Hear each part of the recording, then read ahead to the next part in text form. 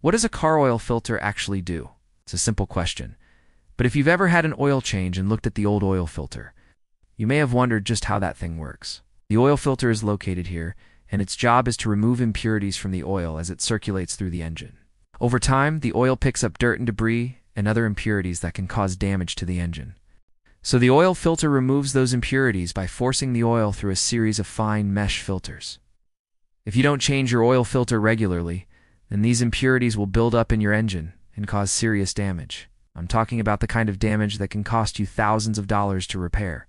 So how often should you change your oil filter?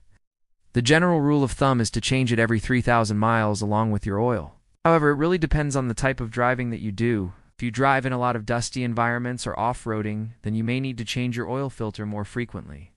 Be sure to follow these simple tips to keep your engine running smoothly and prevent costly repairs.